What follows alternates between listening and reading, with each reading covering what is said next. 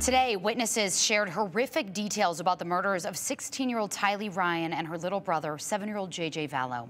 Their mom, Lori Vallow, is charged with murder, conspiracy to commit murder, and grand theft in their deaths. She's also charged with conspiracy and theft in the death of her now husband, Chad Daybell's late wife, Tammy Daybell. We want to warn you, this story shares some graphic details and may be hard for some of you to watch. But Abby Davis joins us now with a breakdown of what happened in court. And Abby, the question is, this was really hard for a lot of jurors to hear, right? This was a tough day. It really was, and some people were crying, others were actually throwing up. For the first time, experts revealed JJ and Tylee's autopsy reports, and they spared no details.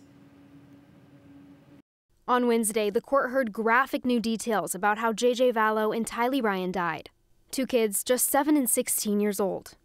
Dr. Garth Warren with the Ada County Coroner's Office spent most of the day reviewing JJ and Tylee's autopsy reports. Dr. Warren, what is your occupation or profession? I am a forensic pathologist.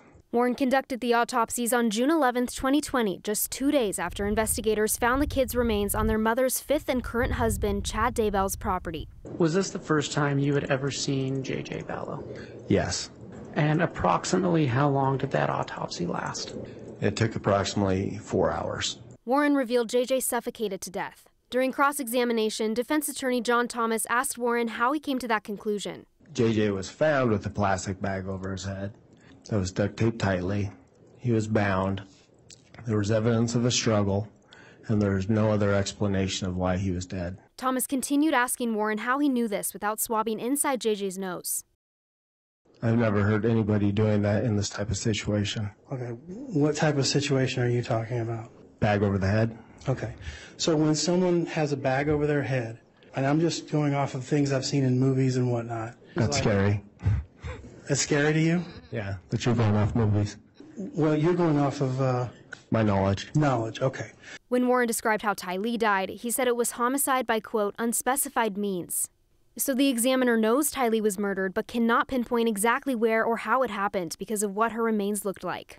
The vast majority of the times when I perform an autopsy, I get an entire body. There's a process that we went through.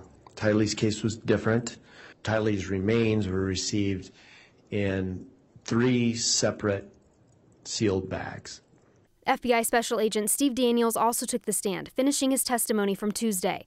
Daniels talked about law enforcement's search of Chad Daybell's property. When we left off yesterday, I believe we had spoken about in this exhibit the house, the fire pit, Tylee's burial site, and the garage and shed. Is that correct?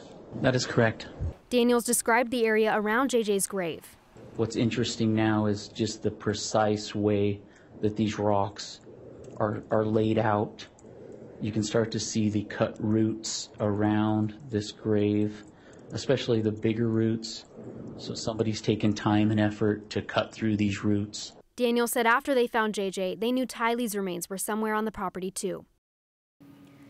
Throughout the day, witnesses referred to different photos. Some of those photos were so graphic that only jurors looked at them.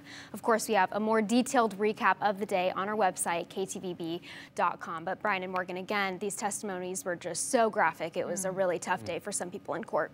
But, you know, prosecutors saying yesterday, at least when I was in court, that they have to show some of these things because it's evidence and they need jurors to be able to take it all into account. And going back to a story we did last week, we asked Ada County if they were going to be offering counseling services for jurors. They said that they were looking into that and it would be a possibility, and they have done that in cases in the past. Definitely a needed resource for these jurors. All right, Abby, thank you. For more in-depth coverage from court today, you can scan that QR code right there on your screen or head over to our website, ktvb.com.